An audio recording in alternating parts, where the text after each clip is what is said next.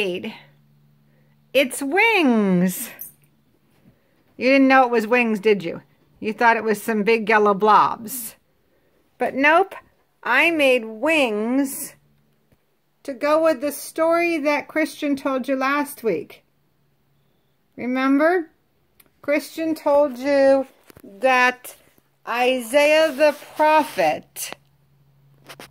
Hi, Isaiah. Isaiah the prophet was able to have a vision of what God looked like, God on his throne. And on this throne, God was surrounded by 4 winged creatures, said the Bible, said Christian. And each winged creature had 6 wings. 2, 4, 6. You should grab yourself some yellow paper and see if you can cut out some wings. I'm actually kind of proud of the wings I made. They're not bad.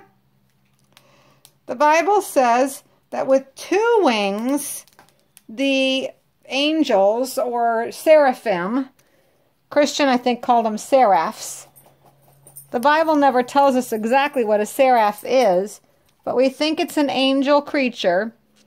And the Bible does tell us what they look like and what they do. They look like they have 6 wings. 2 of their wings cover their faces, 2 of their wings cover their feet, and 2 of their wings they use to fly. Don't you wish you could be a seraph and have 2 wings to fly? Oh, and what they do. This is the most important of all. They praise God. They are around the throne of God and they sing, "Holy, holy, holy. Holy is the Lord God Almighty." That's what the seraphs do. They sing, "Holy, holy, holy, Lord God Almighty. Holy is the Lord God Almighty." There's the picture of what Isaiah might have seen in heaven from my comic Bible, my Kingstone. I know you can't see much of anything except very, very bright, shiny, holy. Isaiah wrote about it, but that's what he must have been seeing also. Hi, Anna.